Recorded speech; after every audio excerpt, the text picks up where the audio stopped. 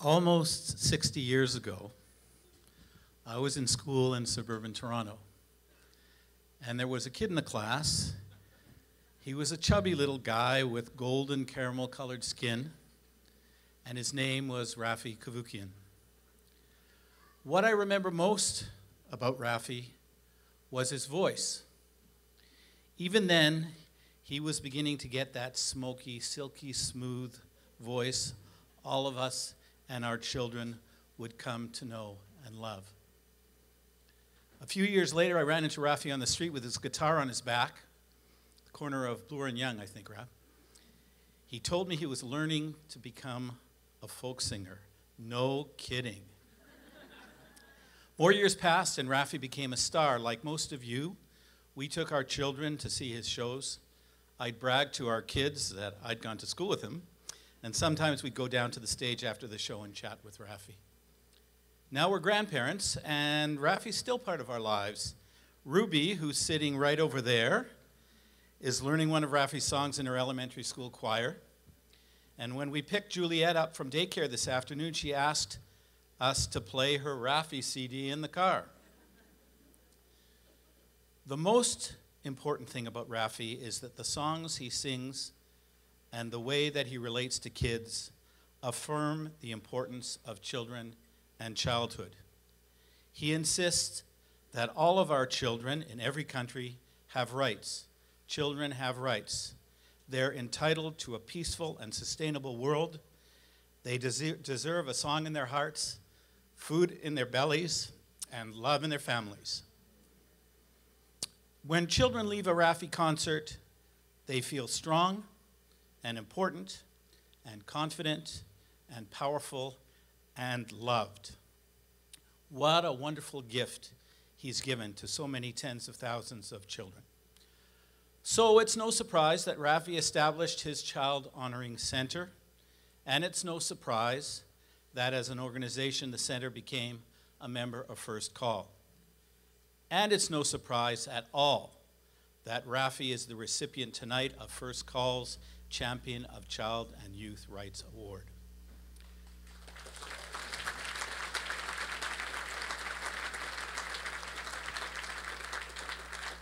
On your tables, perhaps you've noticed quotes from Raffi's Covenant for Honoring Children. Before we show a little video about Raffi, we wanted to read you a short excerpt from that covenant. A covenant for honoring children.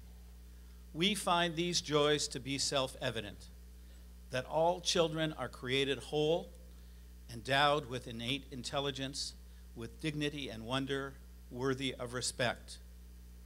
The embodiment of life, liberty, and happiness, children are original blessings, here to learn their own song. Every girl and boy is entitled to love, to dream, and belong to a loving village, and to pursue a life of purpose. We affirm our duty to nourish and nurture the young, to honor their caring ideals as the heart of being human, to recognize the early years as the foundation of life, and to cherish the contribution of young children to human evolution. We commit ourselves to peaceful ways and vow to keep from harm or neglect these our most vulnerable citizens. As guardians of their prosperity, we honor the bountiful earth whose diversity sustains us. Thus we pledge our love for generations to come.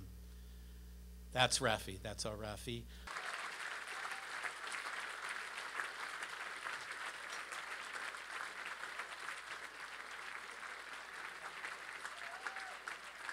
Hello, everyone. Hi.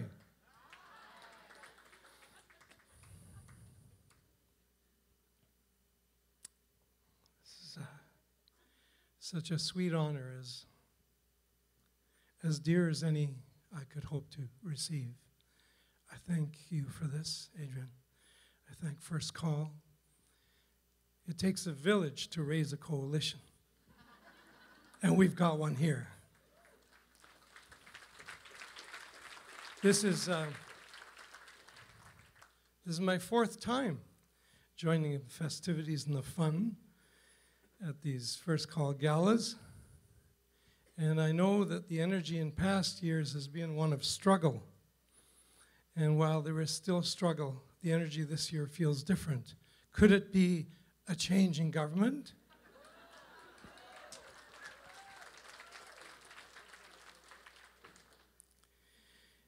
You know, it's been an amazing 40 years, this journey, this calling to work with the young who have taught me so much. I love and adore and am inspired by young children more with each passing month, if that's possible, but it's true.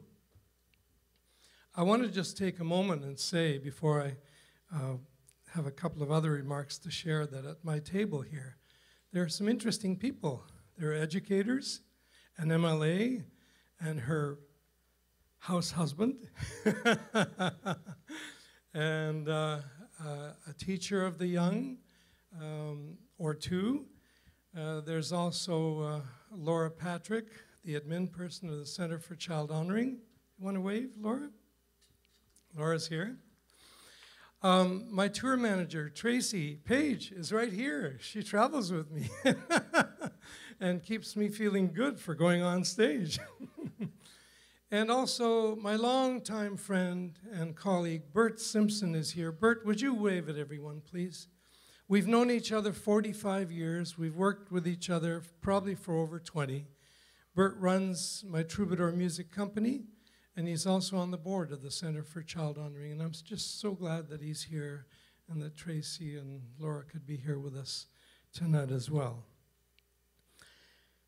You know, when it comes to thinking about the rights of the child, let's remember that the United Nations, in its Convention on the Rights of the Child, that convention that the United Nations brought forward was the most quickly ratified by member nations of anything that the UN had brought forward internationally.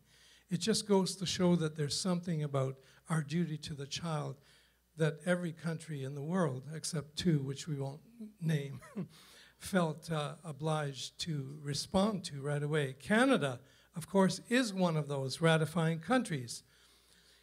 There are many provisions in the UNCRC, the Convention on the Rights of the Child, that are moving. The one that gets me the most is the one that says children have a right to know that they have rights. Will you think about that one for a moment? Ruby has the right to know she has rights. Michaela has the right to know she has rights. Stay over here, Raffi. Okay. Hello. So when you do the work in your member organizations of this Coalition for the Young, you are in a way taking part in the ratification of the UNCRC, okay? And I would invite you, I would reach out to you to become familiar, if you already aren't, with the with the articles of the Convention on the Rights of the Child, and to talk up the UNCRC among your colleagues, your friends at school. We need to, those of us walking down the street, we need to, all of us, be familiar with why it's so important that children have rights. It has something to do with their dignity. It has a lot to do with their being whole people, worthy of respect. So I think in closing, I'll just say a couple of things, because I'm really looking forward to the rest of the evening. I've so enjoyed the speakers so far, and I'm looking forward to seeing and hearing our keynote speaker, Chief John.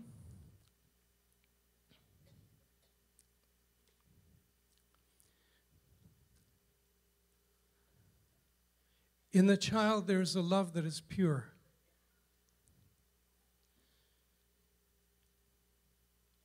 And that pure vibration is the best of who we are. We never lose it as we age. It's right there inside of us. It's the love we were born with. It is an honor to work with children and have them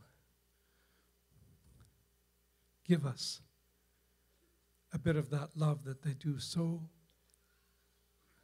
beautifully.